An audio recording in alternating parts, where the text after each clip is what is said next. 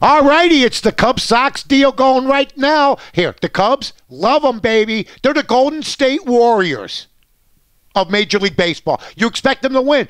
800 baseball right now. Couple of concerns, okay? Bryant at third base, little concerned. Like him in left field, but, you keep going back and forth. You could hurt the guy. I don't know what's going to happen there. The ball bounces off his bat, though, folks. Rizzo, just follow the ball into your glove and quit looking at who's in the stand, so to speak. Other than that, somebody said to me the other day, hey, did you see what Hayward's hitting? Who cares? See, when you're 24-6, it don't matter, folks, if there's a guy hitting 212. It doesn't.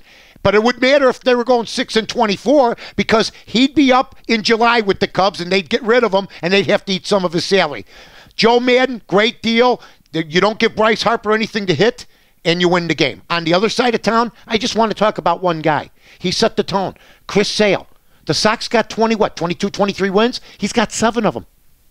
He's got 7 of them. You know what he does? A guy like Chris Sale, no losing streaks that are long, okay? And he can extend winning streaks. This guy's a bona fide winner. Looks like he's a Cy Young Award candidate, leading candidate right now. Love the way the White Sox are hitting the baseball right now.